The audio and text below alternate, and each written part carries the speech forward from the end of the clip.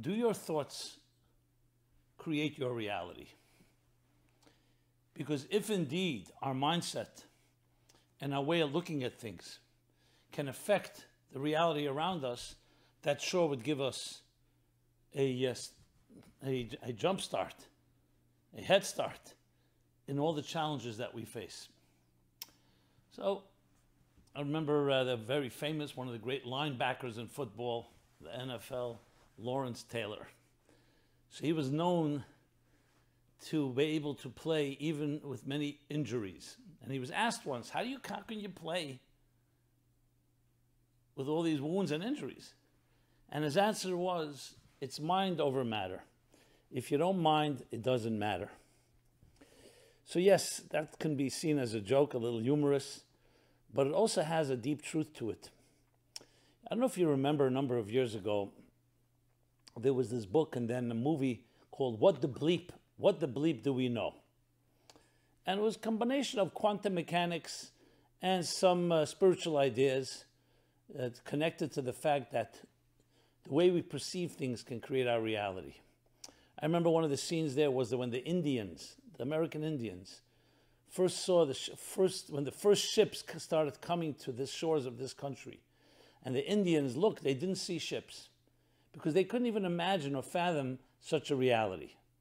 So whatever they saw, they dismissed as an illusion.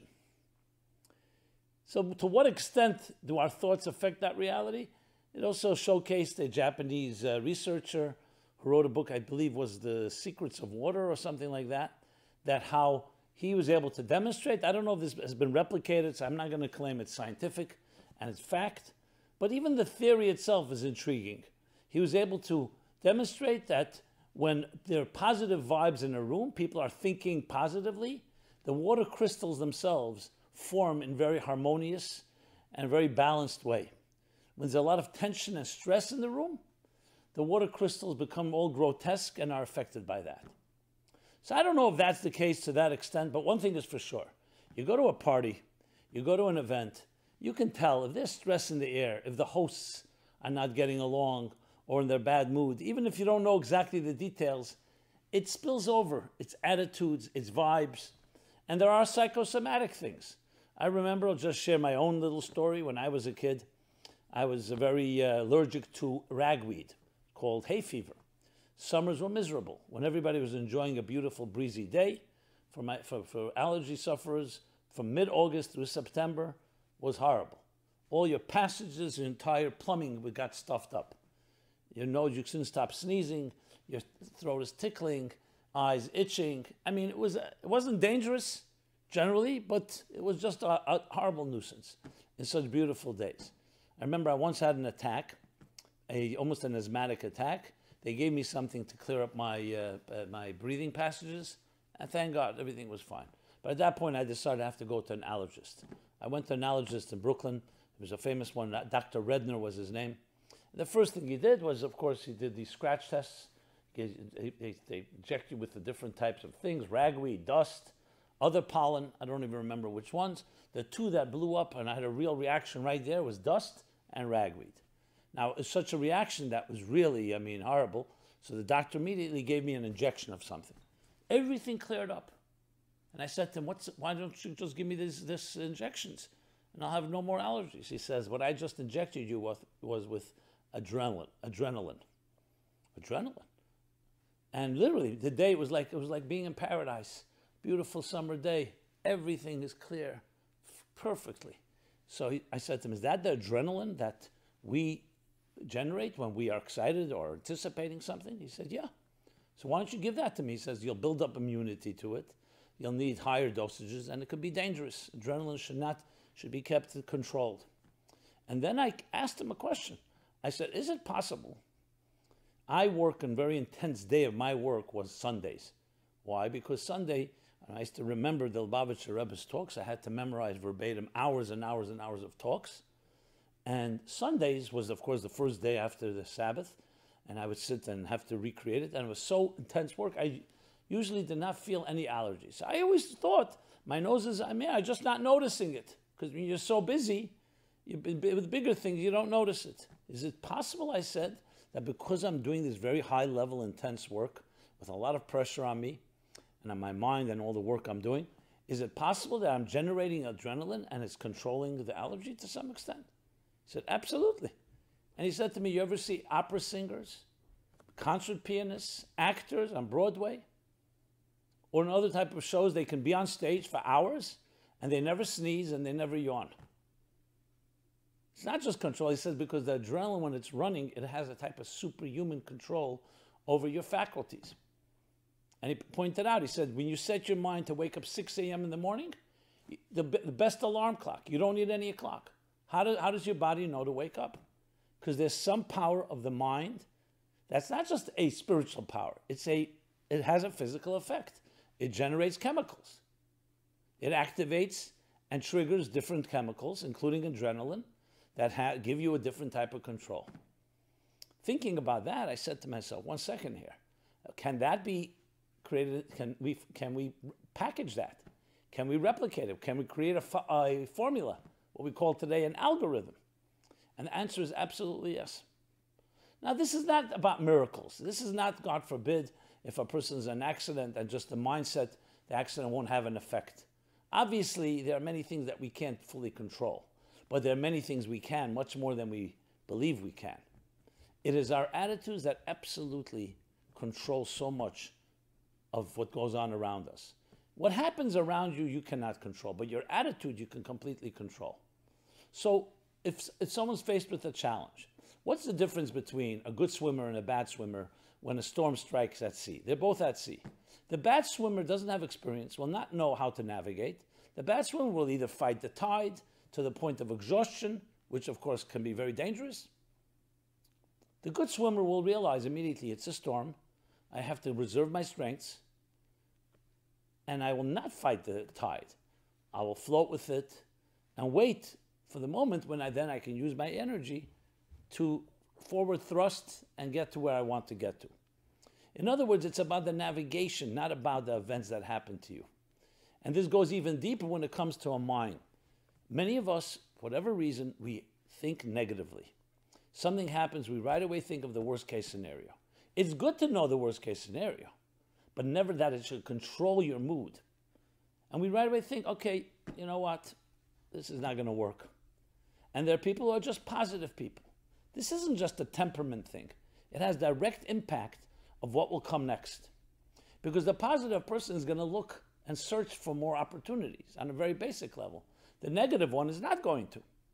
But it goes deeper than that. Positive thinking actually affects your very immune system. Two people lying in a hospital, God forbid. One is and they have the same illness. And one has, or they went through the same surgery. One has many visitors and guests and gifts.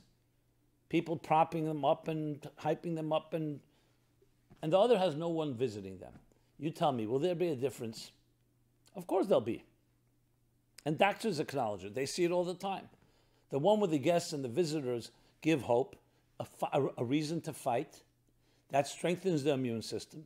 The person fights more.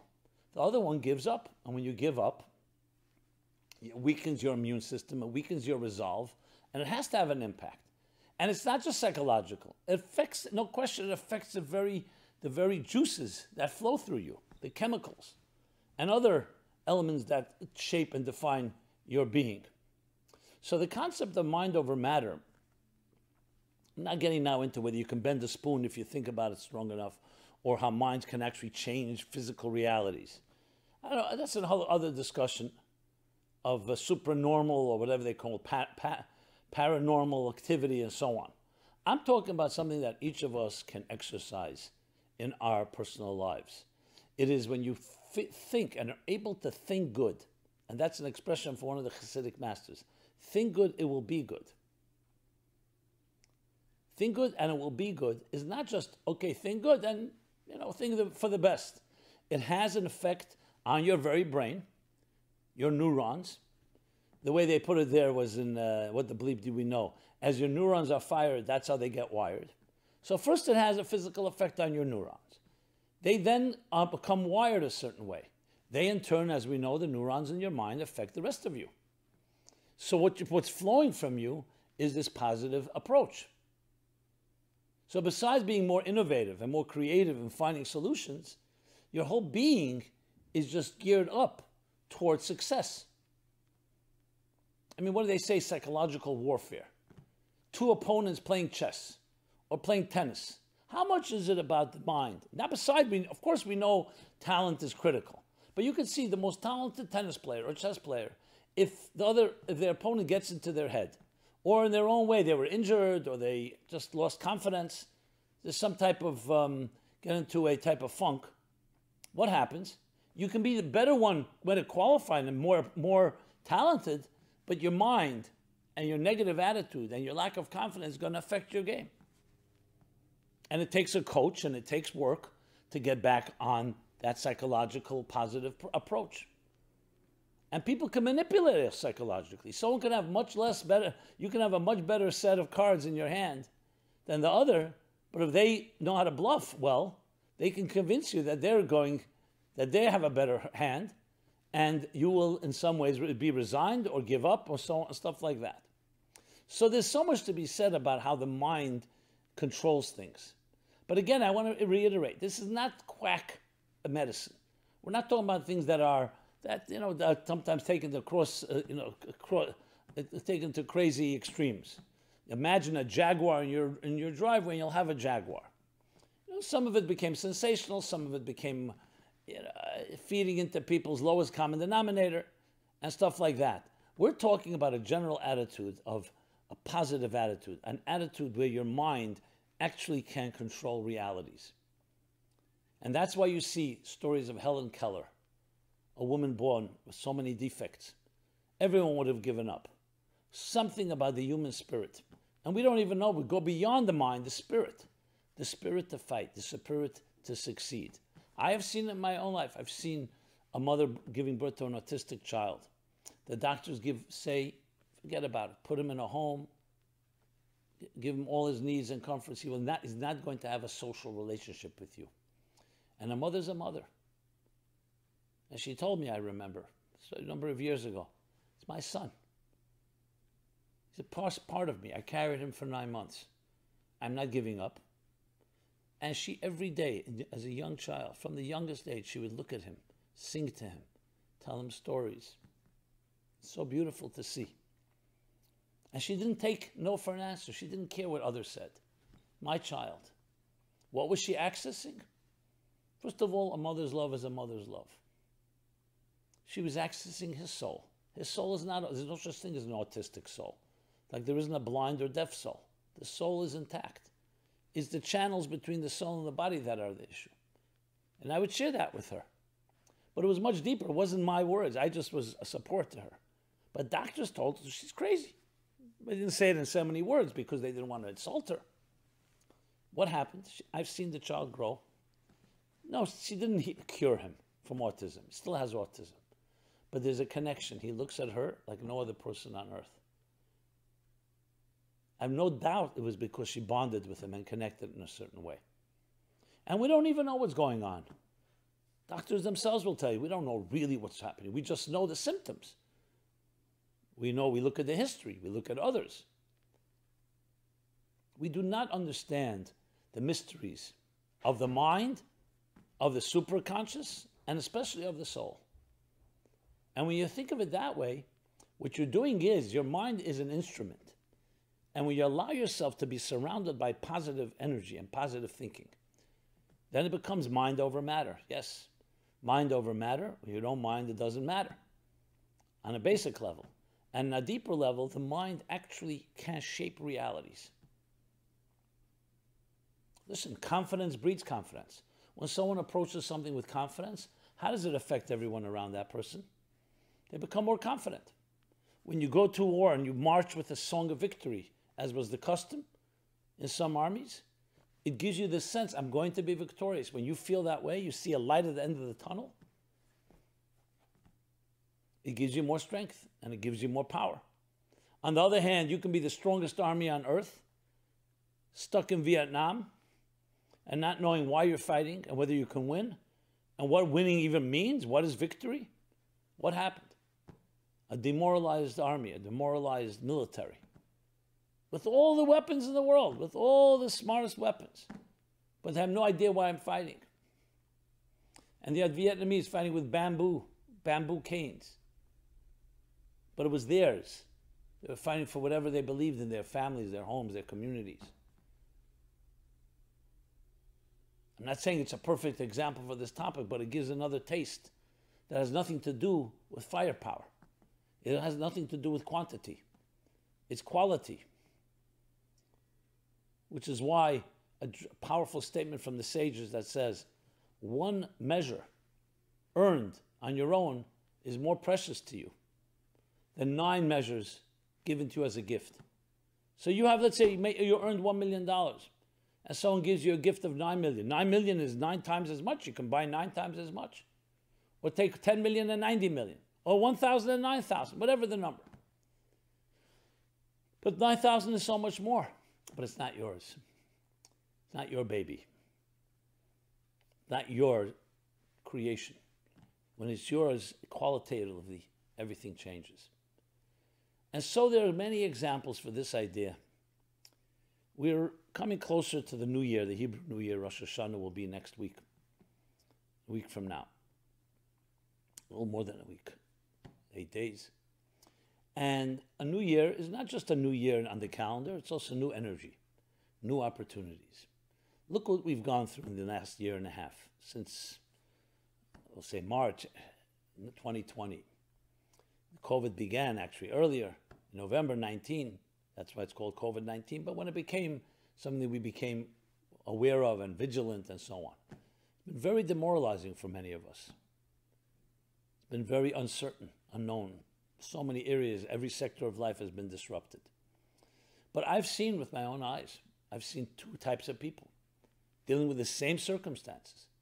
One with a positive attitude that will get through, will navigate. Not sure how, but I have it in me, and I'm going to fight on. How that affects their families, themselves, it changes realities. Does it change that there's less COVID, or there's less threat, or there are less issues?